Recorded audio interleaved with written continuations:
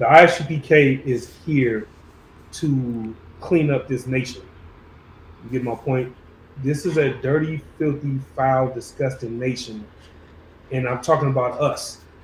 You know what I mean? And the reason why we're filthy and disgusting as a nation is because of the so-called, well, I ain't gonna call it the so-called mark of the beast. You know what I'm saying? It's the real mark of the beast. And I'm gonna go into it. I'm gonna go into detail so you'll understand the difference between the mark of the beast and the mark of the Most High. You know, like we went into last week, the mark of the beast is not a microchip. You know what I mean? The mark of the beast, according to these fake Israelites and these Christians, the mark of the beast is a literal mark in your hand or in your wrist, and that mark inside your wrist or inside your hand is going to cause you to turn into some kind of goddamn zombie, you know what I mean? Or it turns you into some kind of alien or something like that. You get my point?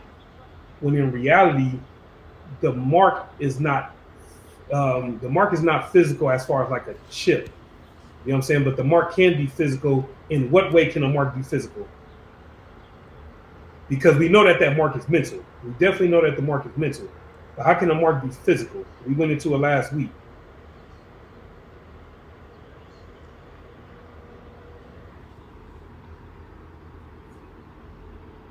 Anybody online? How can a mark be physical?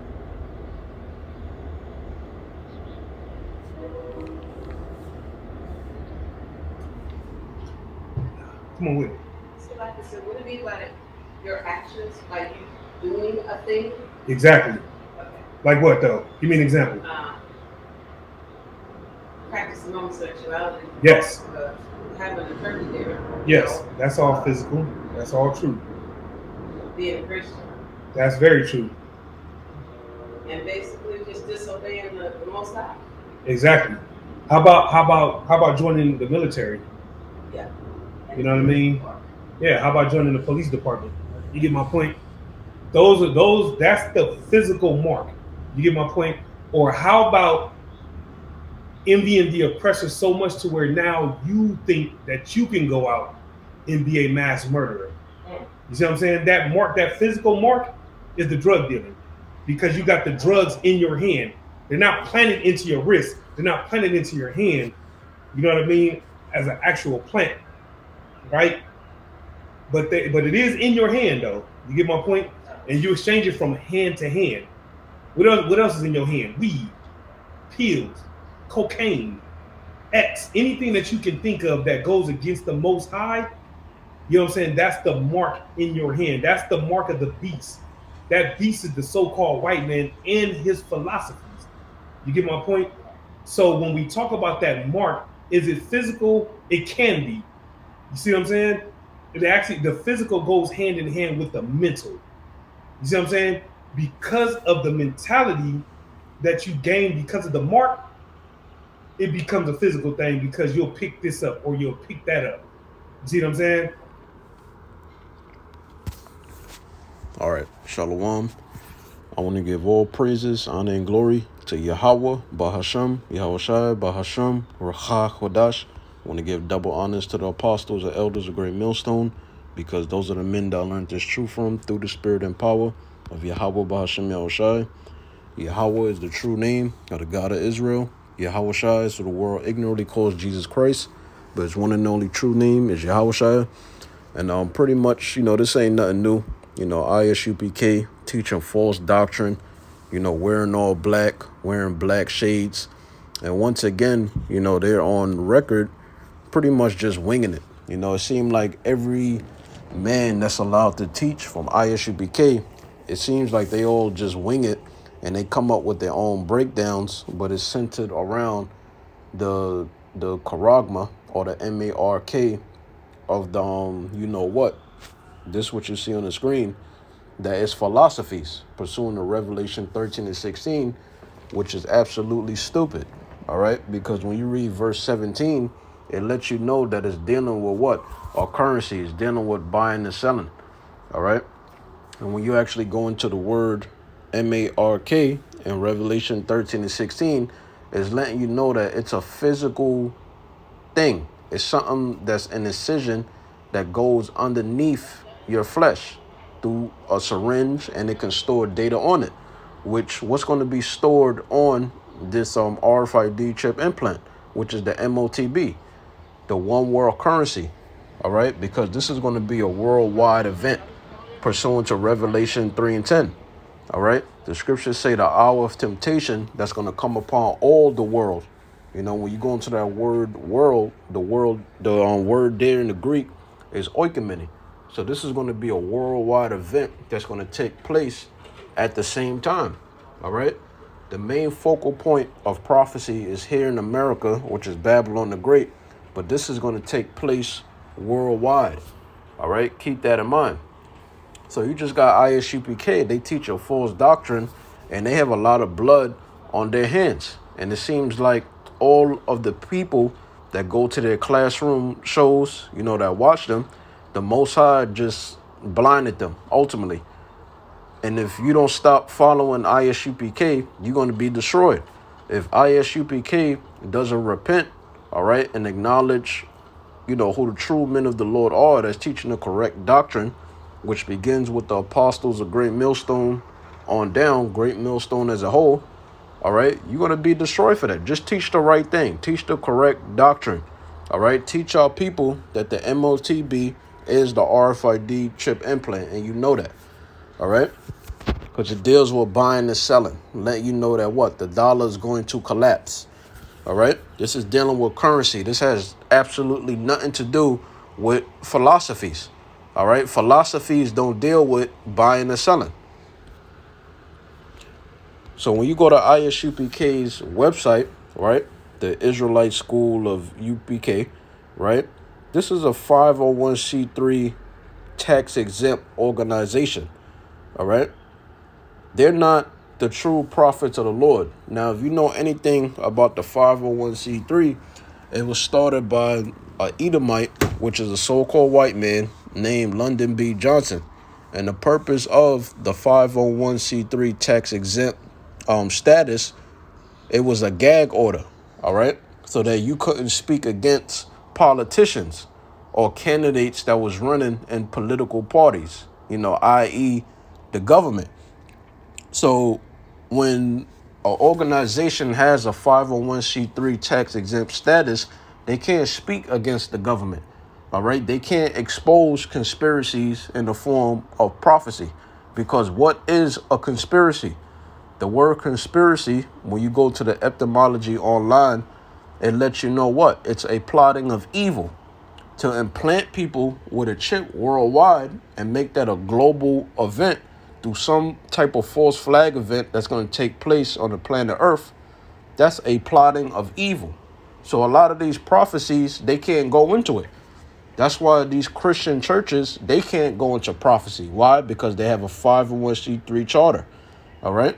But here at Great Millstone, we don't have that. This is why we don't associate ourselves and we don't teach with these guys in the other camps. We can't fellowship with them because they hinder the word. They don't go into prophecy. They don't go into secular history.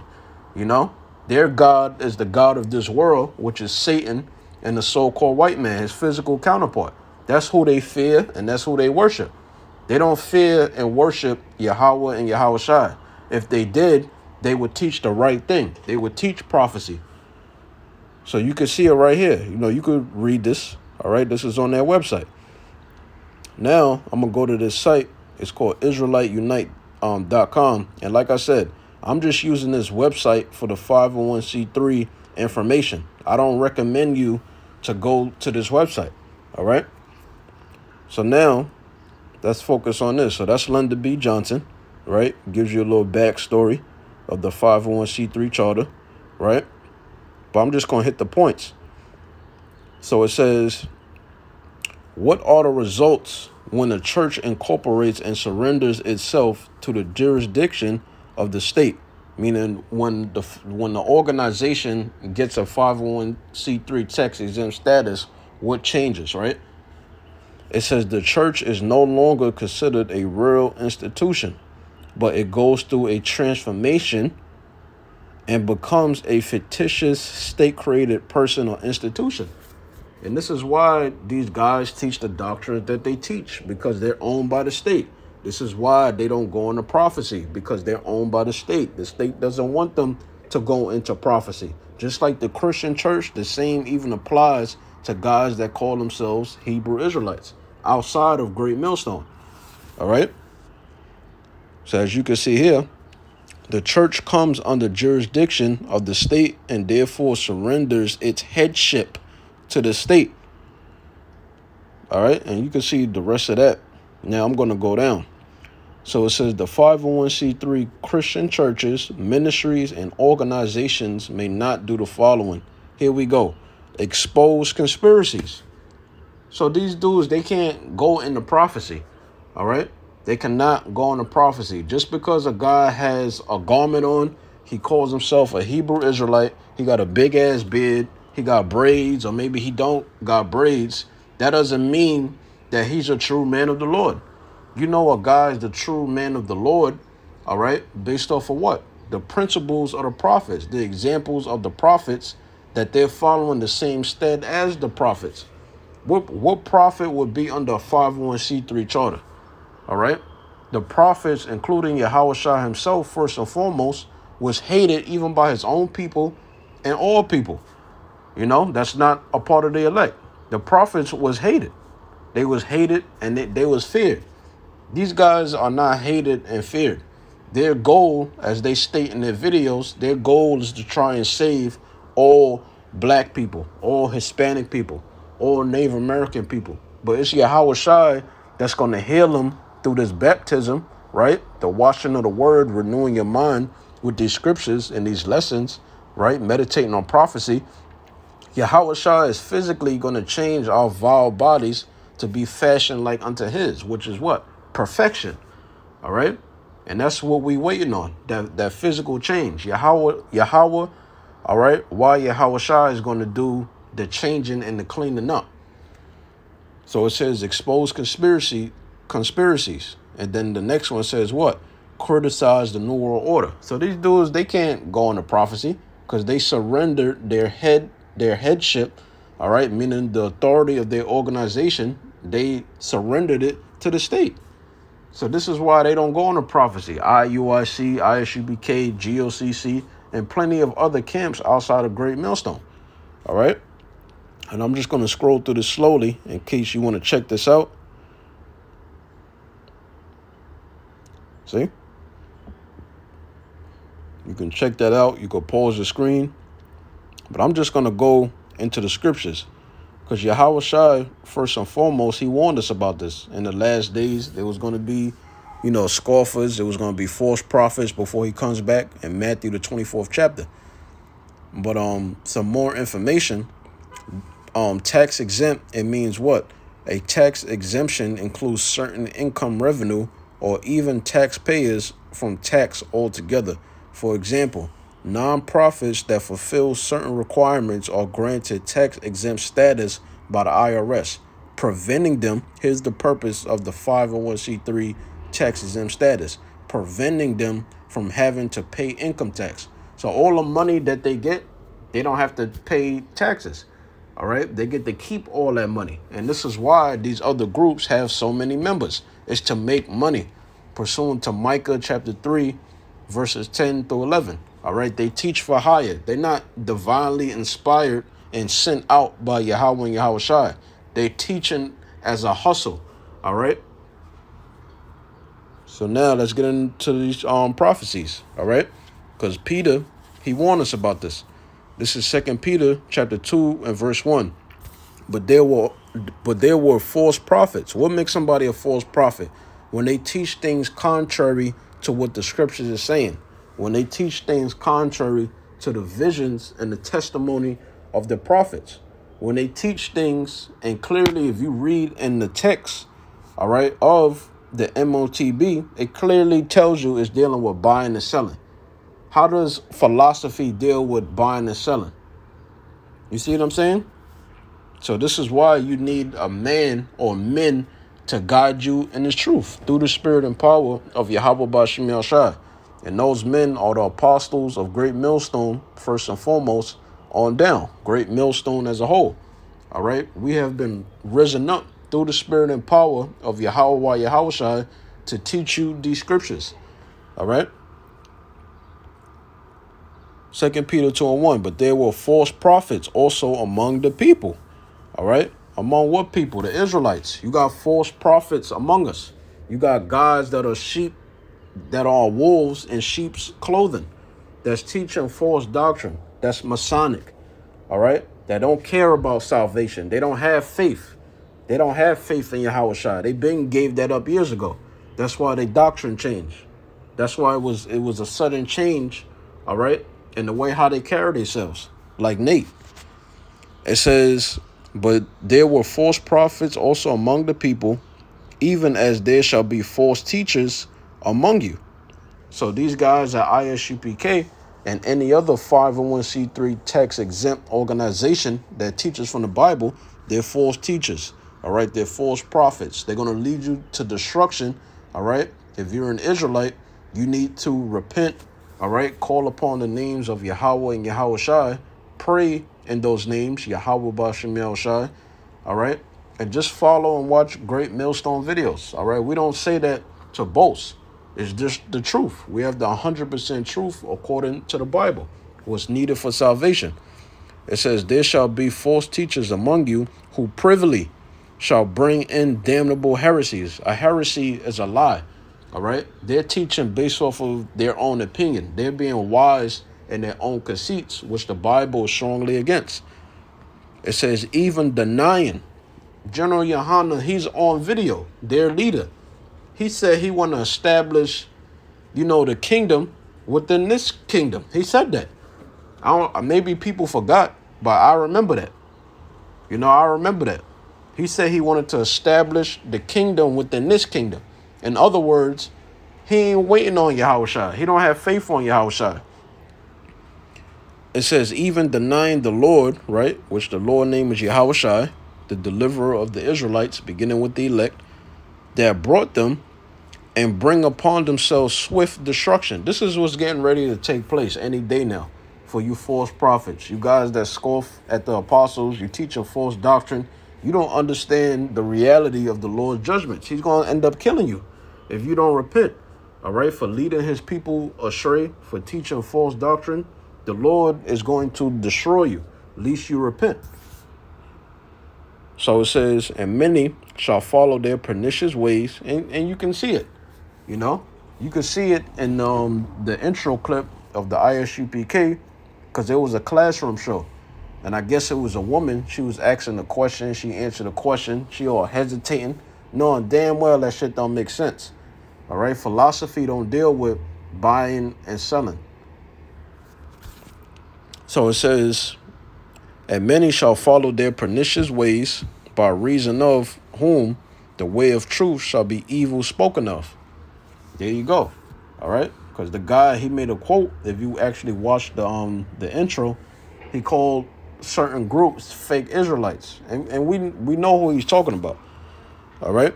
We know exactly who he's talking about. Now let's go into this. This is Jeremiah chapter 23. I'm just going to get to the point in verse 16. Thus saith the Lord of hosts. And this was dealing with back then, but this also applies to right now. Jeremiah 23:16. Thus saith the Lord of hosts, hearken not unto the words of the prophets. This is dealing with false prophets when you read up. All right. False prophets denounce. It says, thus saith the Lord of hosts, hearken not unto the words of the prophets that prophesy unto you. They make you vain. How they make you vain? Because they teaching lies. They're not teaching prophecy. They're teaching to make money. When they teach, it's a carnal job just to make money. They're not being spiritual. They're not doing it in the hopes of salvation and trying to lead our people to Yahweh and Yahushua. They're doing it to extort our people. And the Lord is very furious with them. It says they speak a vision of their own heart, being wise in their own conceits, teaching that the MOTB is philosophy. But then they never read verse 17. They never read Revelation 13 and 17 to back up the stupid ass claim that they make.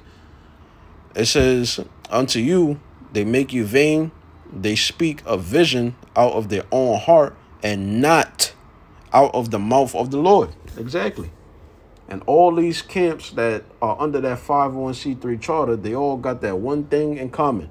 The MOTB is sensationalism. Oh, you guys are conspiracy theories, conspiracy theorists, right? The MOTB, that's philosophies, but then they never read verse 17, and they hurry up and speed through the scripture because they know that they know that they full of ish. So yeah, that's it with that. I'm gonna end it off with this because they got a lot of blood on their hands. Ezekiel 3:17, Son of man, I have made thee a watchman unto the house of Israel. So when you come into this truth, you're called in this truth in hopes of what? Being saved by Yahweh when he physically comes back by the way of the so-called UFOs. That's the purpose of enduring unto the end. That's the purpose of doing these videos throughout the week and going out on the highways and byways. That's for your soul salvation. All right. The scriptures say give diligence to make your calling and election sure. You know, so when you do your videos, when you go out on the highways and byways, you know, you be charitable to brothers and help brothers out. You doing that in what? The hopes of salvation that Yahweh, through Yahweh Shai, is going to have mercy upon you. All right. And pardon your iniquity and have mercy on you to deliver you and protect you during the time of Jacob's trouble and the hour of temptation. All right. Son of man, I have made thee a watchman unto the house of Israel. So when you come into this truth, you got to be a watchman. All right. In the ancient world, what was the job of a watchman? He was on the high tower and he had to blow that horn, that ram's horn. All right. To let you know what? The enemy is coming. So here at Great Millstone, beginning with the apostles, all right, that's what we do. We blow the warning. We always give you updates. Every single second, there's a Great Millstone video, all right, through the spirit of Yahweh Shai, updating you on prophecy, which prophecy links up with what? Current events that's happening on the planet Earth. And we're telling you things before it takes place because it's written already in the scriptures that it would take place, whether people want to believe it or not.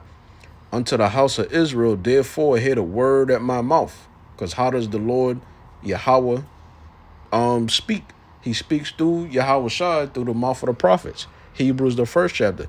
So it says, therefore, hear the word at my mouth, right? And give them warning from me. So these guys, they're not giving the warning, all right, from Yahweh and Yahweh Shai because they're not sent by Yahweh and Yahweh Shai, all right? They sent by Satan on the left hand. And that's who they ultimately worship. That's why they wear all black. They always got them thick black shades on. And that's why they teach the false doctrine that they teach. It's deeper than just saying, oh, we're the Israelites. You know, you got to teach our people about prophecy. It says, when I say unto the wicked, thou shalt surely die, and thou givest him not warning, nor speakest to warn the wicked. And who's the wicked in this context? Wicked Israelites that haven't repented. Israelites that's in that Gentile state of mind. All right. That need to repent and remember the ways of their forefathers and have faith on Yahweh and Yahweh Shai if they hope to be delivered. You know, remember what Yahweh Shai said. If you have faith as the grain of a mustard seed is very small, you know.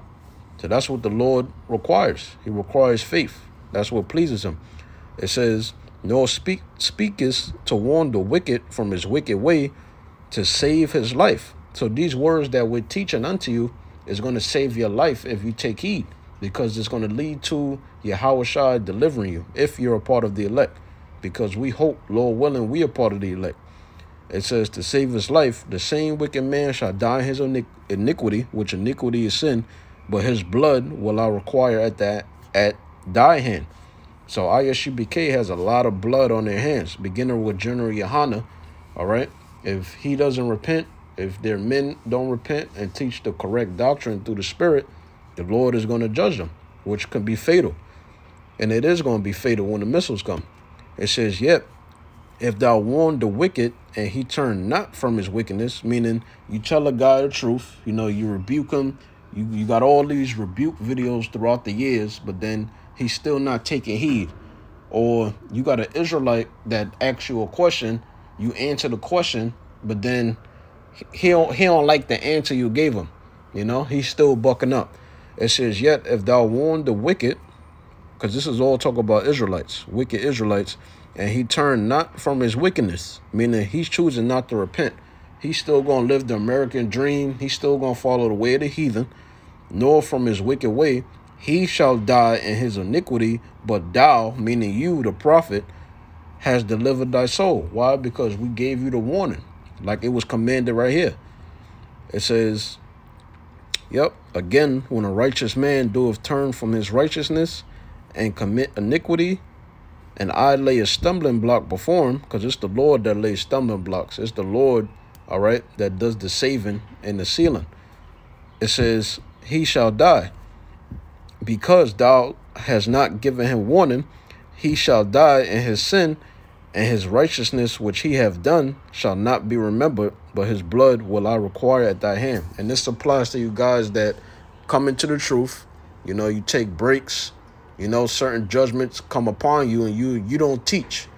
All right, you don't teach when it's very important to your salvation. You're supposed to always teach no matter what. You're supposed to go out on the highways and byways no matter what. You're supposed to put these videos up no matter what takes place. So you dudes that come into this truth and you're not going down the highways and byways, you're not doing your videos, you turn your back on the Lord, you denounce being an Israelite, you got a lot of blood on your hands because you were still called into this truth. All right? So, Lord willing, you was edified. Shalom.